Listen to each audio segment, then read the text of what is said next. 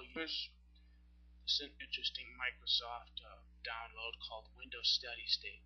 It protects your Windows operating system in ways that other Microsoft updates and downloads haven't. You go to Microsoft.com, type in Windows Steady State, you'll be able to download it. Let me click on it to show you.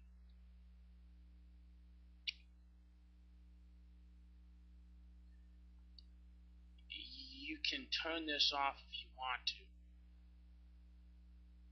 or you can turn it on and this will take the place of Windows updates. Automatically set certain restrictions. Plus,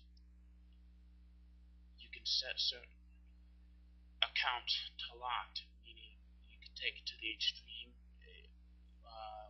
or to the less extreme. You can have them where they can only use like an internet browser or a certain limited set of programs like just Microsoft Office, and you can block porn sites and anything that might be dangerous.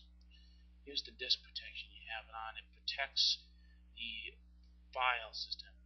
One of the ways it does this is by creating a cache. It starts by default creating a 40 gigabyte cache, but you can change it, as I'll see. By doing that, change the cache file size. You can change it to all the way down to 2 gigabyte cache. It's the minimum cache you can have. Once you do that, you click it and it restarts and it changes the cache size. You can click it to remove all changes at the restart. That means anything that you have done immediately gets removed or retain changes temporarily. I have this because on occasion I find a good program that I want to buy and download, so I have changes retained permanently. Overall, 2 thumbs up on this program.